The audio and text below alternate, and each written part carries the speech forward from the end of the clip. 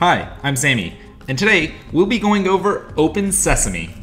OpenSesame is a Mattel toy that I've hacked to open virtually any garage door which uses fixed codes in under 10 seconds, using a new vulnerability I've discovered. Let's see it in action, then understand how it all works and how to protect against this.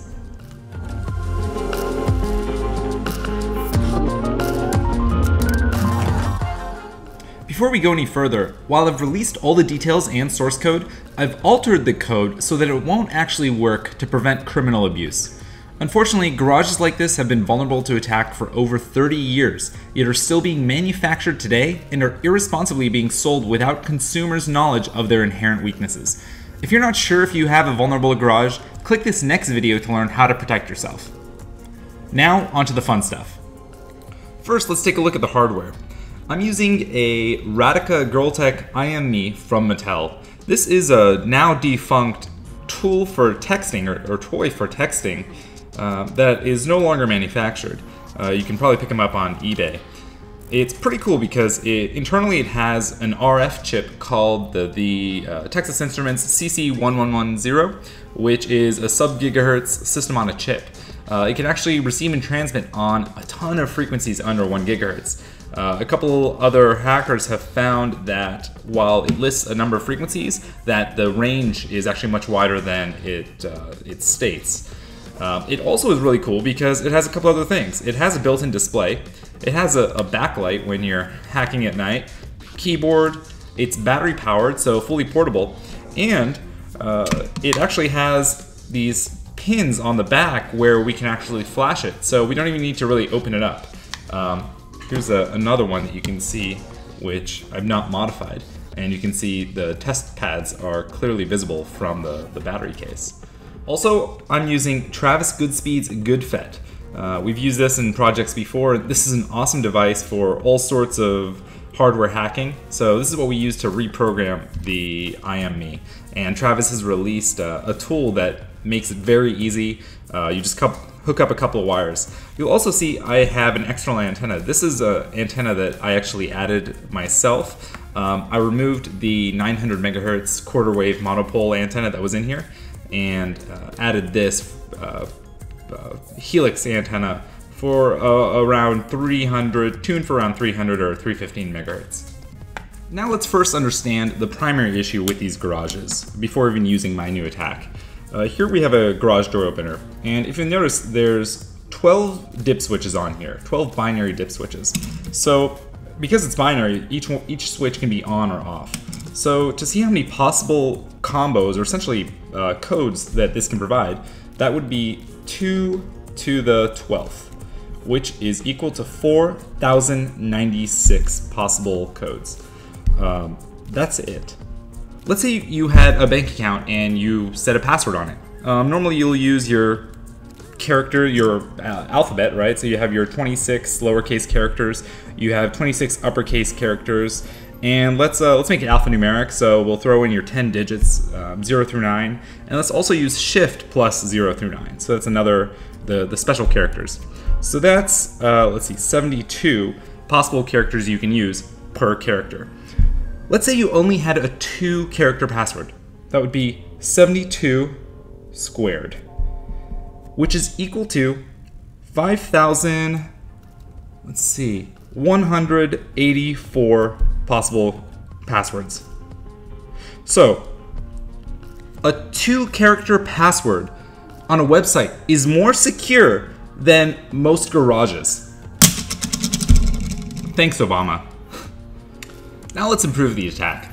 While our garage door has 12 bits, let's look at something simpler. Let's look at a 3-bit code instead of 12 bits.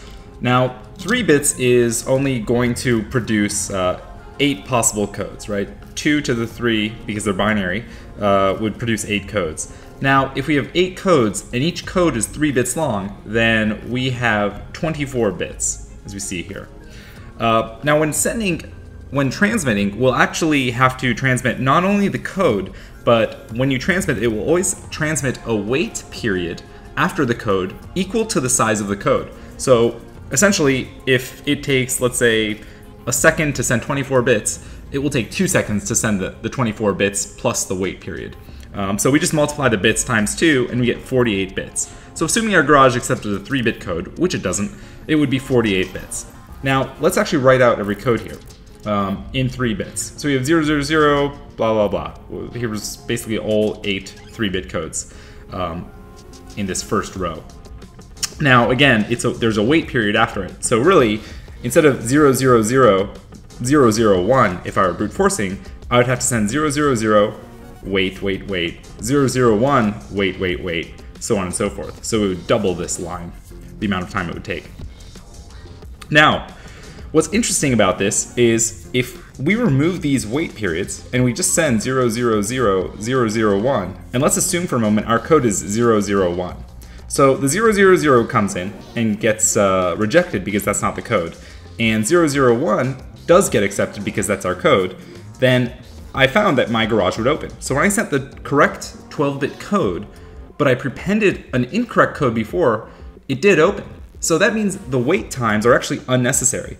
Thanks to Mike Ryan for actually suggesting to remove the wait times. So that actually reduces the amount of time it would take by 50%.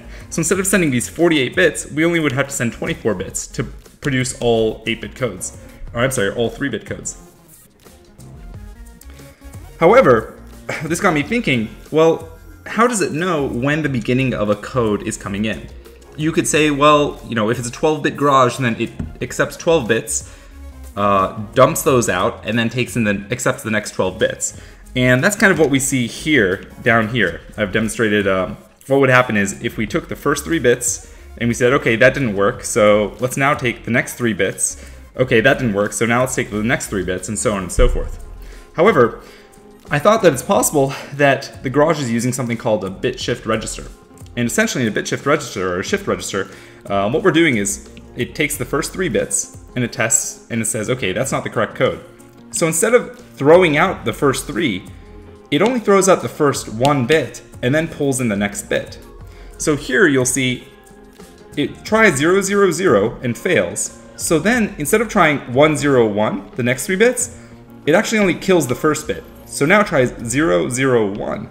So even though we've sent 4 bits, 0001, we've tested 2 3-bit possibilities, 000 and 001. So we've tested 6 bits by only sending 4 bits. Now, if we take all of these 3-bit codes, all 8 of them, and overlap them, we get this string right here, which is 000, 101, 1100. It's only 10 bits, however, it covers overlapping every single possible 3-bit code. This is called the De Bruijn sequence. De Bruijn, I'm not sure. He's a mathematician who found an algorithm to create an overlapping sequence of numbers that produces every possible combination or permutation of those numbers without actually having to essentially transmit or write them out twice. So with this, we can actually send 10 bits to the garage and produce all 24 bits of the code, which is awesome. Now, when you apply that to a 12-bit code like in our garage, so instead of our 2 to the 12th, which is 4096 codes, and again, that's actually 4096 times 2, because, let's see, what is that, 8,192 bits, because we need to add our wait time. So instead of sending, oh, in fact, that's 4096 codes times 2. Each code is 12 bits long, so that's really 8,192 times 12, which is 9, I need to learn to write, 98,304 bits. So that's how many bits we need to send to produce every 12-bit code and wait period. But by using the De Bruijn sequence, we only have to send a total of 4,107 bits for the full De Bruijn sequence. 4,107 is 4.17%. It's about let's just call it 4.2%. 4.2% of the full key space. So we were able to produce every possible 12-bit code by overlapping them using the de Bruijn sequence to send everything. This is incredible. And what this means is for a 12-bit code in a garage, it takes less than 10 seconds to send every possible combination. So you can stand outside of a garage, use the IME, hit the spacebar, every possible code will be sent overlapping, and in under 10 seconds, the garage will open without having any predetermined knowledge about the code. In the next video, I'll go much more in depth and show you how I sniff and interpret RF using rtl-sdr, break down the signal, and more on the coding and hardware side as well. You can also get the source code and full write-up from my website at samy.pl/OpenSesame. If you enjoyed this video, please hit like and subscribe. Also, if you'd like to get more sneak peek videos and first looks at the hacking tools I'm creating and research I'm doing, please join my mailing list. You can subscribe from my website at samy.pl. Thanks, bye.